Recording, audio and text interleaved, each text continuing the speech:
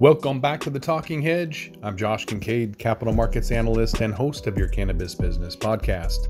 Today, we're going to examine a report from Headset on the impact of multi-packs on cannabis pre-roll sales. So currently, pre-roll production accounts for approximately 8% of the total cannabis sales, which makes them an important cannabis category to study, with multi-packs making up more than a third of pre-roll sales in the U.S.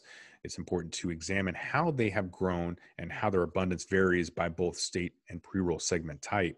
So first and foremost, both pre-roll production in general and multi-packs have become increasingly more popular in the trailing 12 months. Broken up by quarter, the graph highlights the steady growth of pre-rolls and multi-pack sales, as well as the growing share of multi-pack sales.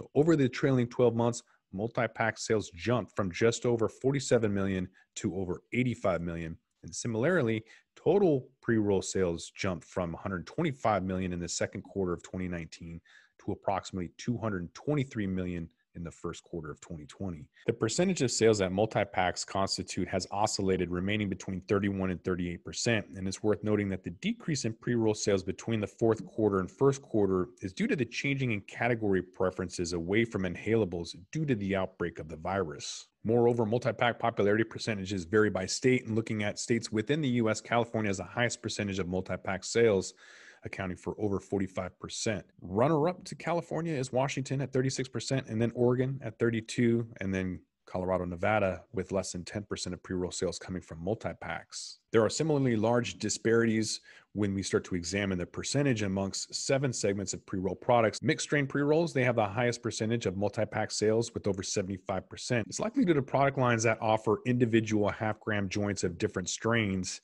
And in other segments, we see the lesser presence of multi-pack pre-rolls through major segments of hybrid, sativa, and indica, all seeing over 30% of their total sales to multi-packs.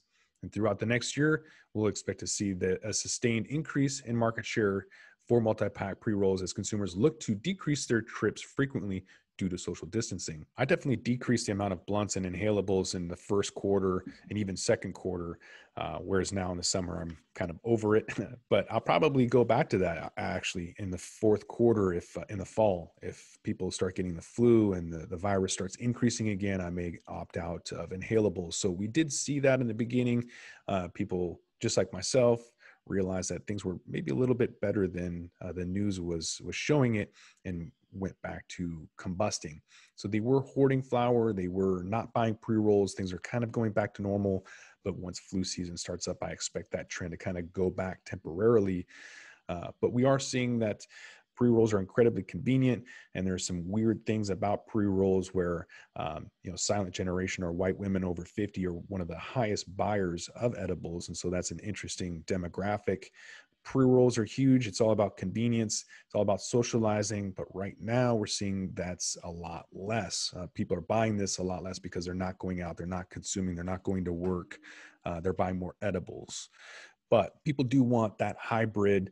They want strain-specific strains. They want something that's going to be discerning, not just something that's swept off the floor and given to them. They want something that's going to be good. And that's kind of why I personally go after a hybrid, is because I don't really trust the brands yet.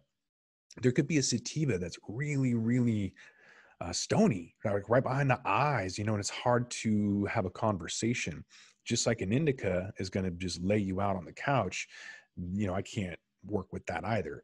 A hybrid is going to give you the effect that you want without a lot of the detriment behind that. I think that's kind of why people are going there, is because they don't have trusted brands yet. So it's not really what people want. It's just what they're willing to put up with. I myself, I want bulk.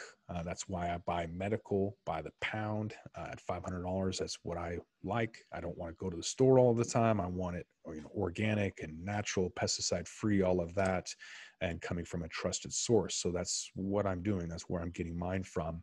As soon as we can kind of go back to normal, we're going to see a lot more production of pre-rolls as more machines are coming online this year. I saw fourth quarter 2019, a lot of automation coming out. Obviously, the virus stalled that, but I think that pre-roll production is going to come down. So you might start seeing some mobile processing units. I might be a part of that. We'll see. I've got a call later on today, so wish me luck. With that, we're going to roll this one up. I'm Josh Kincaid. This is the Talking Hedge. Don't forget to like, share, and subscribe, or don't, and I'm out. Don't forget to smash that like button on your way out and check out these other videos that we've got.